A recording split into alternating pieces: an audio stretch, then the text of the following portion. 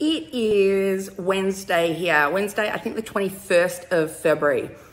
I kind of lose track of the dates. Wednesdays, I don't go into the shop. I try really hard not to go in.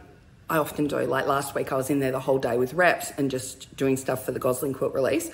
But today, I am not going in. I've been for a swim and a shower after like a swam at Bar Beach, which is local to me. It's a beautiful beach. I share photos of it sometimes. What else have I done? I sat in bed and I sewed for a bit. Like I got Otto off to school and then I went back to bed, and then I dealt with recalcitrant teenagers who don't want to get to school on time or don't, like we're adults or we're nearly adults. Just like, yeah, but you're still dependent and I still have to do stuff for you. So maybe you could come to the party on some stuff. So if that's you, you're not alone out there. I know my Tuesday Stitches, we love to talk about how interesting parenting teenagers can be. Anyway, I have just picked up off the front porch my new thank you cards, which just came just in time. I think we've got like 10 of them left at the store. So I'm going to turn you around and show you what the new ones look like. So I went with a little bit of a different design this time. Of course, it's got the Gosling quilt and like how I'm obsessed with stitching on there. Beautiful photo that I really liked of the shop. But there's our thank you card. We always write a note to say thank you to every purchaser online.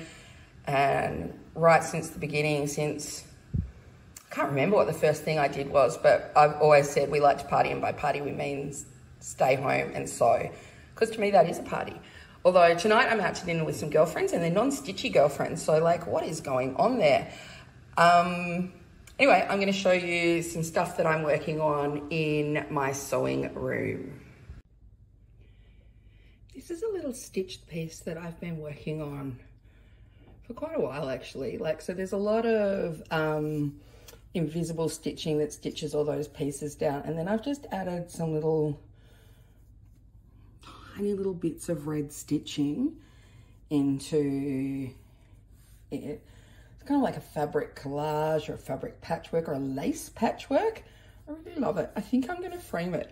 I think it will look really nice on like a craft paper, kind of that brownie kind of color underneath, so that you see that kind of come through under bits of the lace. Anyway, so now I fancy myself as a kind of stitching artist, I guess. I don't know. I think I struggle with like calling myself creative, although a couple of the ladies in the shop yesterday were saying to me, you don't teach us how to make a quilt, you teach us how to lean into our creativity. And that was just the biggest compliment that they could possibly have given me. So this is what my sewing area is looking like. It's kind of okay. That's because I've just moved everything over here. I'm going to sit on that chair and I am going to work on, I have quite a few projects. I'm working on my new quilt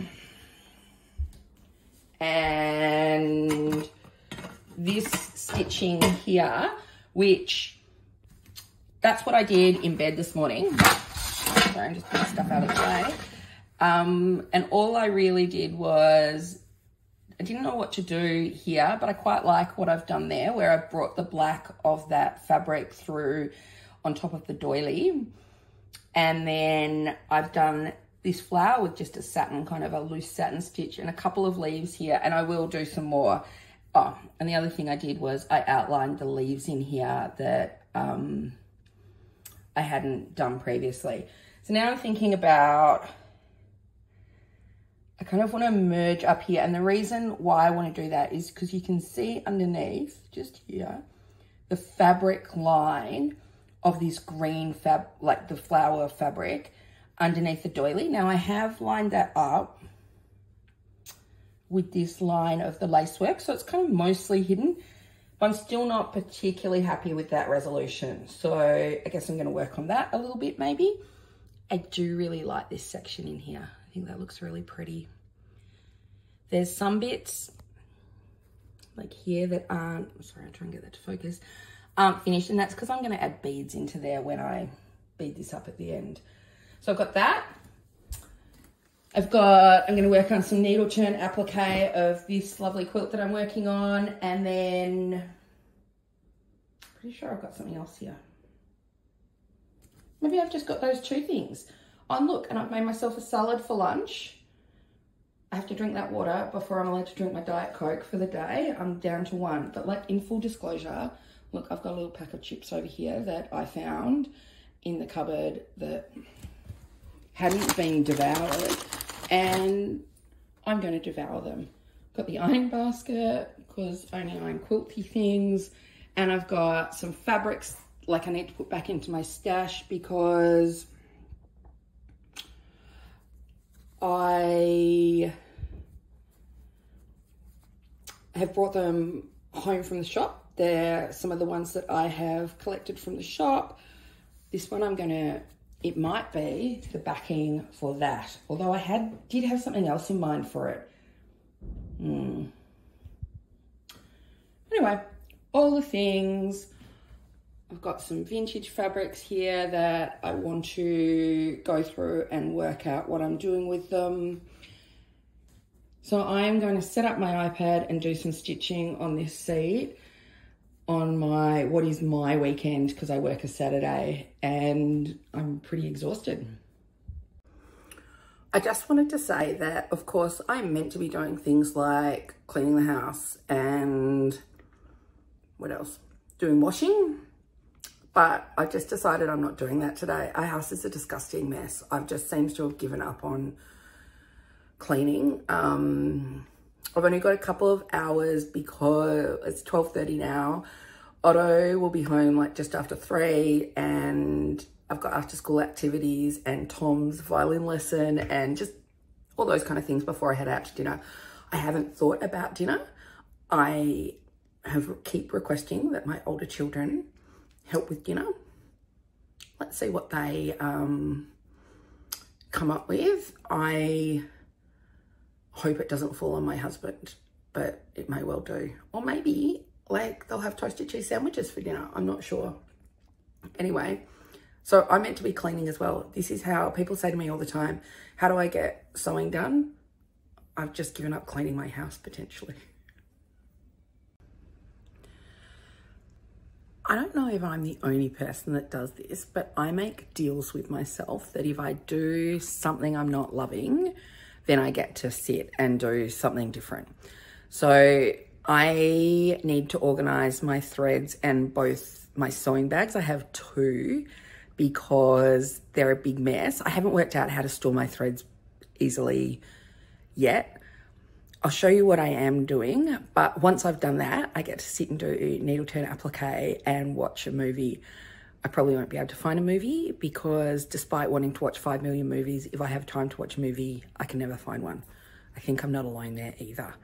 But I'm going to turn you around and show you my thread mess and my 2 sewing bags. So I have 2, one for like quilting and one for stitching.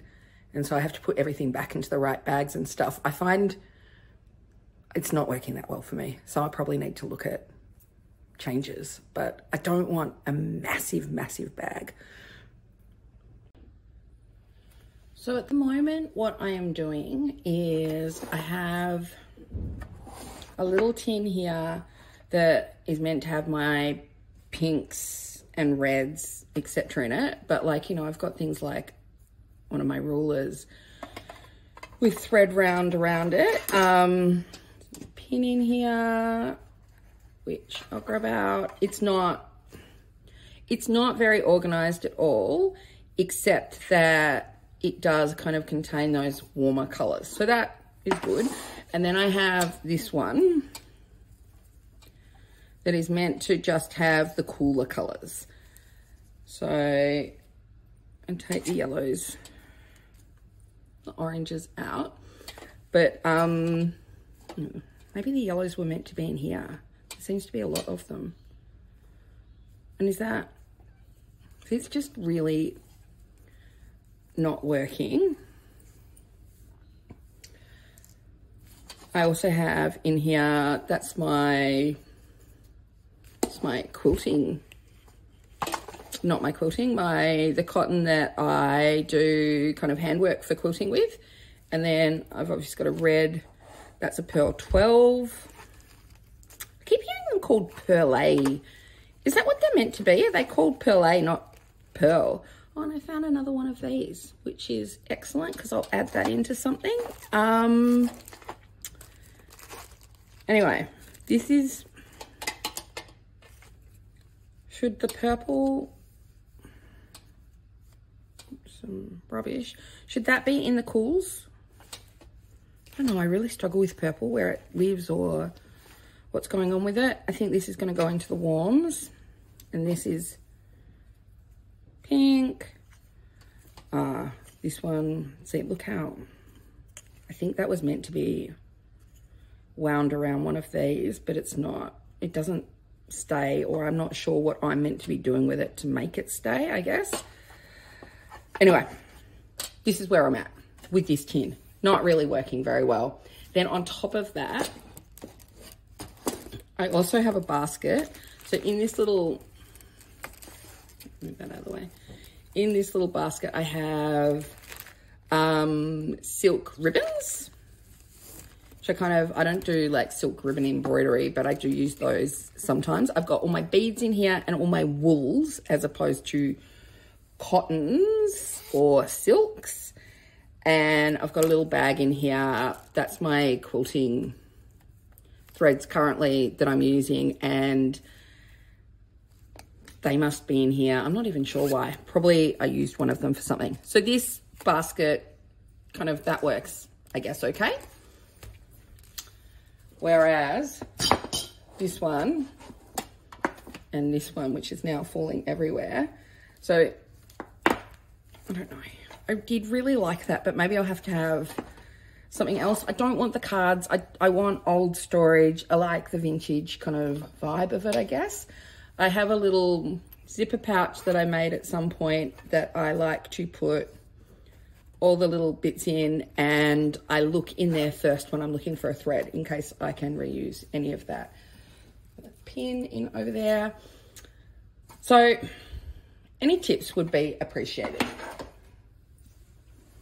Then on top of that, I'm just gonna put that to the side for a sec and put that into the rubbish. I have 2 bags that, some green thread, are meant to, there's the things for those. This one here is meant to be for stitching as opposed to quilting. These little scissors live in here. I've got a pencil and a pencil sharpener. A kind of this funny little needle threader that my friend gave me. It's got a little light on it. I don't even know how to work it, but it's very cute and I like it and I keep it in there.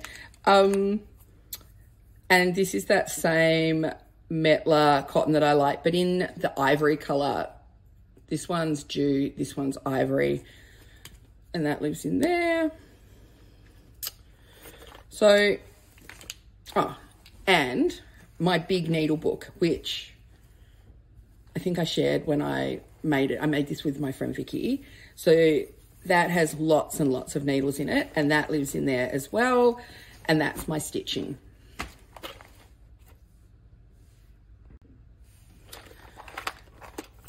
My quilting bag has more stuff in it because I'm a quilter, I guess. At the moment, it's got all sorts of stuff. A couple of spare glue sticks, although no actual glue pen. I wonder where that is. It's over here. So it goes in there in case I need it for something.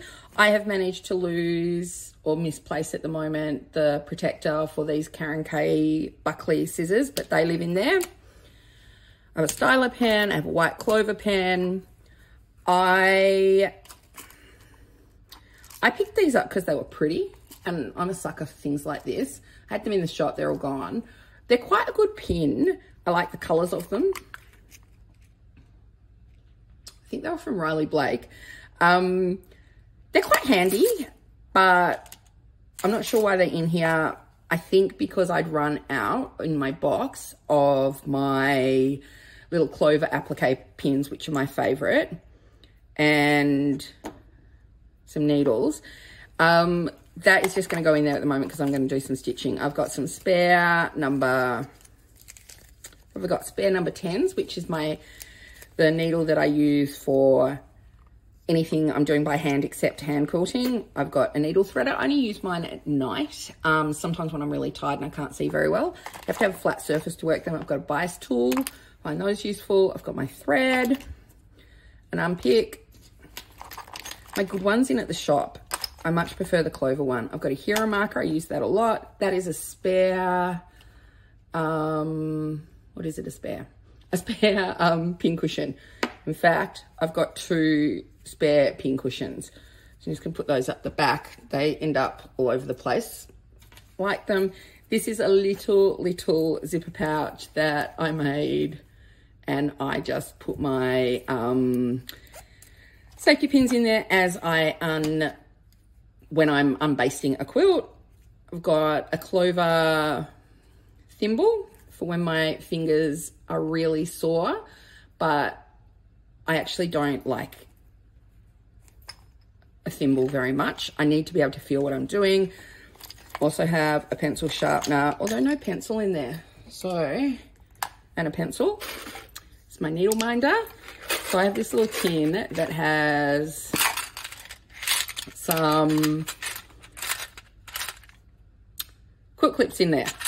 And I also have some stick-on thimbles. And that if I get desperate, I use those better. We sell some of those in the shop. I store mine there when I'm using it. I quite like that my needle minder just sticks onto there at the moment. That's quite handy for me. I have this little needle book, which seems to be kind of not have very many needles in it. And I spilt water on it and rusted it, and kind of, which annoys me. And also isn't, like, I really like this, but I'm loving my big ones that I'm making. So I might swap that out, although those are at the shop so that, you know, people can see them. So this, and I'm going to go and sit down and re-put the needles into my needle book and the pins into here, and swap out this pin cushion, which is China, for this one because this can get squashed around, and find a little spot for this little, I guess that goes with my vintage textiles because that's off a Tea Cozy, and I just think they're so cute. Anyway, I'll come back and show you what I might have done on my applique. So I thought I might show you, it's almost 3 o'clock, so Otto's gonna be home any minute, and I just thought I would show you what I achieved while I did some stitching today. This will probably be I'll probably end after I've shown you what I've done, because then I've got after school activities, violin lessons, out to dinner. That'll be the day, I would say. So I was working on the border of this new quilt. I haven't actually finished the internal applique, but I wanted to see how it looked. I was wondering if it was going to be too busy. I actually think it's looking really nice.